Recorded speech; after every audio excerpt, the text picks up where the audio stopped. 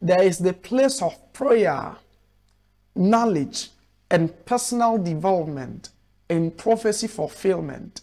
Many believers don't know that they have a part to play in prophecy fulfillment. Many think that once they have received a prophetic word, that is all, and that the prophecy will come to pass. That is not so true. Many believers are frustrated today because they have received certain prophecies from certain men of God, genuine prophets of God, and such prophecies have not yet been fulfilled in their lives, and they don't know what to do. Listen to me.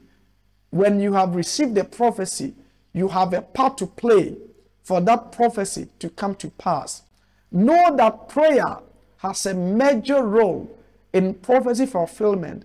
About 80 to 90% of prophecies you will receive are conditional prophecies, which means that if those conditions are not fulfilled, that prophetic word may not come to pass. The earlier you know this, the better, because it will help you to stop wasting time and waiting unnecessarily, whilst you should be doing something for that prophetic word to come to pass.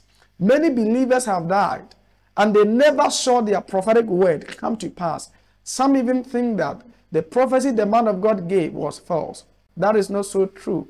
Know that knowledge, personal development and preparation, and prayer has a major part to play in prophecy fulfillment. When you read 1 Kings chapter 18, 14 downwards, the prophet Elijah gave a prophecy. He said, go and tell Ahab that the rains will be coming down soon. We see that after he gave that prophecy, he went down to Mount Carmel to pray, whilst the king was on his way to go and eat. You see something? The man of God knew for that prophecy to be released on earth, he needed to engage in prayer.